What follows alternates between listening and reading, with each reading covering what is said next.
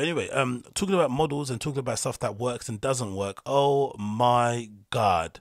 So my favorite brand, Balenciaga, obviously put out a really cool collection recently for fall winter 2013. Fall winter 20, yeah, fall winter 2023, sorry, which I obviously loved and had a lot of time for. And there were two things for me in the collection that stuck out that I was really, really down for and really wanted to cop somewhere down the line. Number one being these biker boots. They essentially kind of a rip or like a bit of a progression on the evolution of these boots that they did in 2017, which were kind of popular. They were more like of a motocross type of boot. They had more of a sturdier sole, and they weren't maybe as light looking, and they weren't so distressed, but they're somewhat of a grail to me. And obviously this is an update, and I think they come in like 4 or 5 colors. And then the other thing I saw that I thought was really good from that collection were these combat pants, and they were like a flared combat. And I think in general, Balenciaga do a really good job of putting together really good combats. I think they got a couple from past seasons that have been really popular. Obviously Kanye has been wearing a lot of them in recent years and making them kind of really, really popular and whatnot. But I do like the overall shape. I just love the pocket placement. And you know, if you know anything about combat or cargo pants, you'll know that to get the perfect ones is kind of hard. Like once you get into them, it's kind of like caps or hoodies or t-shirts. Once you like a particular fit, it's really difficult to find that fit done a lot because people basically change the shapes or the cut of something, and then you know it's kind of hard to figure out where to kind of get that thing. So sometimes it's nice when a brand like Balenciaga keeps repeating a certain shape or a certain model of cargos, because you know you can buy them season in, season out, or stock up on a few. So those are the two highlights of the things I liked, right? Well, the price list for this season or next season is kind of leaked online, and people are going insane about it on social because the prices are absolutely wild. And this is courtesy of an account called MyFestWeno. That's, you know, I think you should follow because it kind of posts loads of stuff regarding Balenciaga and whatnot. And if you want to get updates on stuff and pictures of showroom materials and whatnot, you can check them out. But they leaked the price list for the upcoming season, and the biker boots that I want, these biker boots, right? It's absolutely preposterous. But these biker boots that I want are $7,000. $7,200 retail. $7,200 retail. The flared cargos I'm interested in, right? The ones I just showed you right here. These flared cargos, they are $2,400, nearly $3K for a pair of cargos. And let's not even start talking about the inflatable racing jacket, which is exactly what it describes. It's a racing jacket made out of leather that also can be pumped up. There's an inflatable hoodie, the same inflatable puffer. There's a metallic speed cat sunglasses, which are, if I'm not mistaken, they're kind of they look like they're one piece, so you can't fold them. There's a black speed cat sunglasses, 550. Round shoulders fitted tracksuit jacket, 3,050. A double front jeans, 2,450. And deconstructed denim jacket, 3,550. Like, can you imagine how crazy those prices are? Legit. And it made me think, to be honest, I was thinking to myself, you know what, I wonder if this is like an inflection point, because I remember seeing a clip of somebody from Microsoft or somebody from BlackBerry when the iPhone originally launched saying, oh, we're not worried, the iPhone is not going to be that successful, it doesn't have a keyboard, and plus it's $500. No one's going to pay $500 for a phone. And that was when the first iPhone come out, right? The first generation. And obviously that kind of set a precedent for phones going forward, because it was the first one to kind of hit that barrier, to hit that kind of level, and everyone it became the new normal.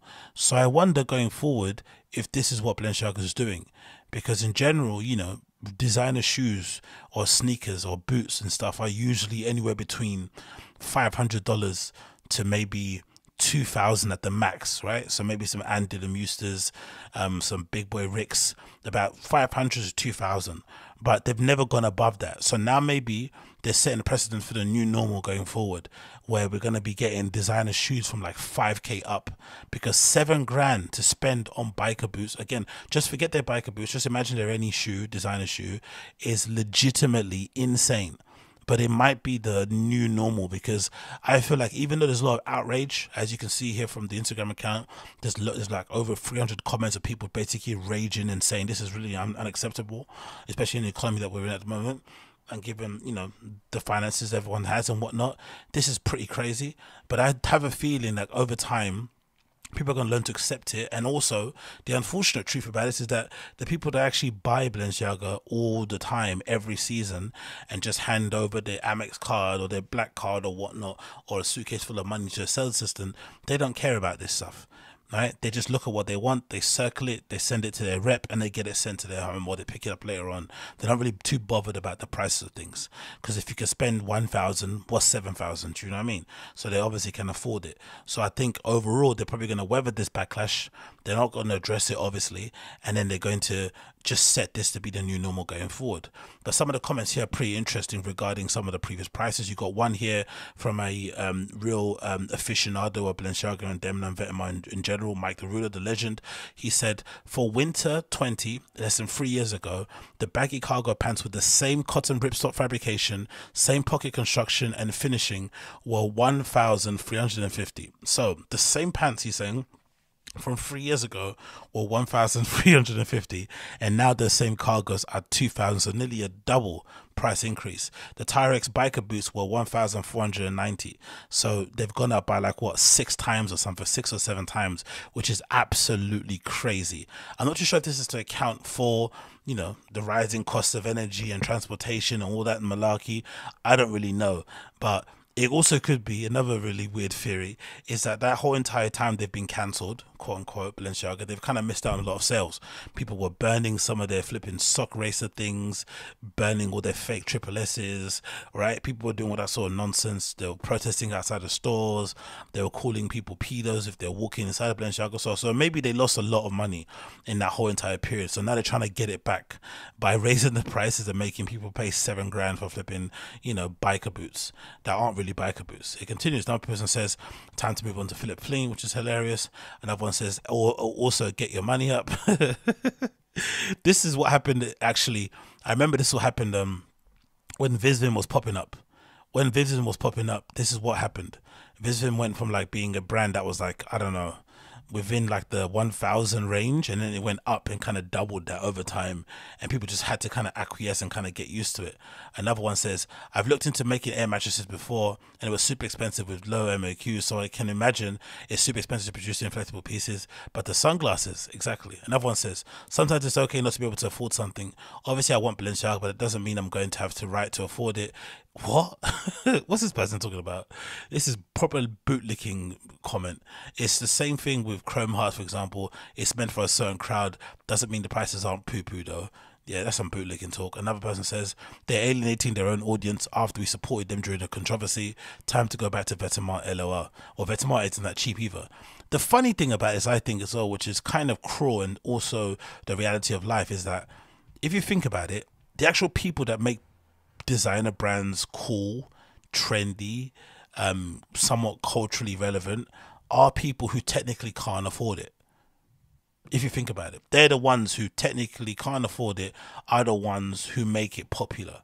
But then the brands don't really cater to them. They cater to an affluent group of people who in general only buy it because it's cool and trendy and don't have any real, you know, there's no real attachment to the brand, like the ones who, you know, essentially can't afford it because they really live that life. But the ones that can really afford it just treat it as like anything. They treat it like as their version of Hanes, right? It's not that big of a deal for them anymore. It's just a status symbol that they can add to themselves to kind of give themselves, you know, to prop themselves up in somewhat.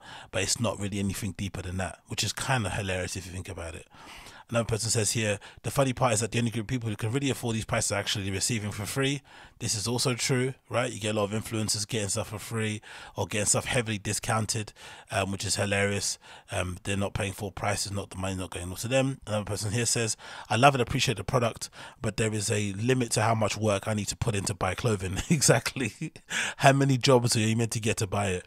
He says, I know it's expensive and I believe that I'm not the clientele they're looking for after all, and for me the elitism is not so exciting.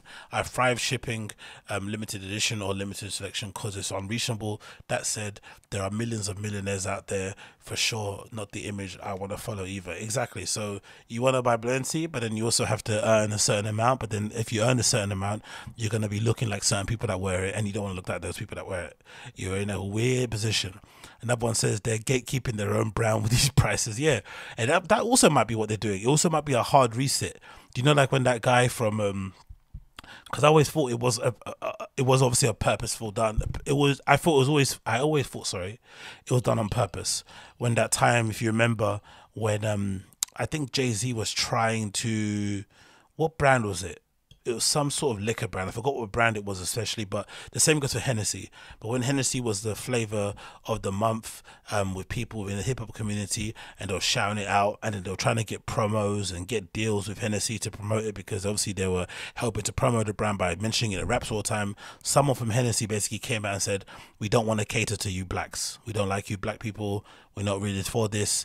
We want to cater to a certain demographic. We want to, you know, it's not for you." And that obviously inadvertently led to people kind of, black people kind of boycotting the brand. And I think that also led to Jay-Z starting his own thing with Ace of Spades. But it was like a purposeful sort of like, you know, they kind of like, you know, they self-inflicted, they did it to themselves just so they could temporarily get rid of the customers they don't want and then recover on the back end. So maybe this is what Balenciaga are doing. They don't want a certain customer, or they want the people that are only going to ride for them for real. And what better way to test people's dedication and commitment to your brand than by raising the prices, you know? That might be the way to do it. You raise the prices, you get rid of all the poors, all the blacks, all the browns, all the other minorities, right? And then you just kind of, you know, attract a certain group of people that you actually want. And maybe it's just based on wallets, maybe it's not based on race, I don't know. But I just think it's flipping wild that these motherfuckers are charging $7,000 for biker boots. 7,000. Don't get me wrong, they're flipping nice boots, right? Really nice boots, but 7,000 is flipping crazy. This is obviously the best colorway here, that little white and yellow one. And I think these are the glasses that are like $3,000 and they're $4,000. Can you imagine? Can you imagine? So whenever these do pop up on AliExpress, don't know I'm going to get a pair. They're obviously not going to be good quality, but when these glasses do end up on AliExpress, I'm jumping on them straight away, because ain't nobody paying $4,000 for flipping sunglasses, man. They must think I'm smoking that good budge.